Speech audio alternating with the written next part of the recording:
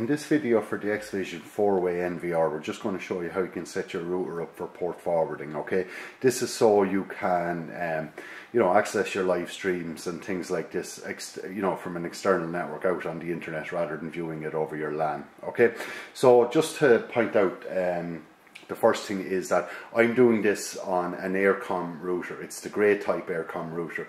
The procedure would be similar, on all types of different routers, and the settings should be the same. And there's a great website called portforward.com that shows you how to do this on pretty much every type of router in the world. But as I say, we're just doing this on the basic Aircom grey router. Okay, so on this particular router we want to log into it. So to do this we need to go http://192.168.1.254. okay, and we hit enter. So it'll bring us in here then, and we want to go to custom services.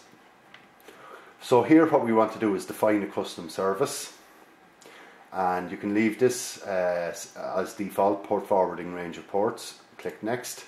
So I'm just going to call this NVR.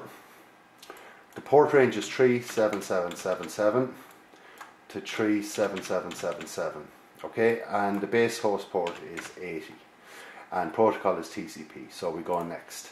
So the NAT service has been added, so we can just click done. The next thing we want to do is simply go to our drop down list, pick NVR and go enable.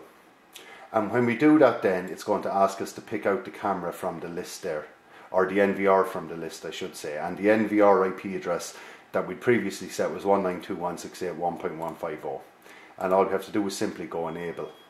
And that's it basically in a nutshell. That's just how you set up port forwarding for the Xvision 4-channel NVR.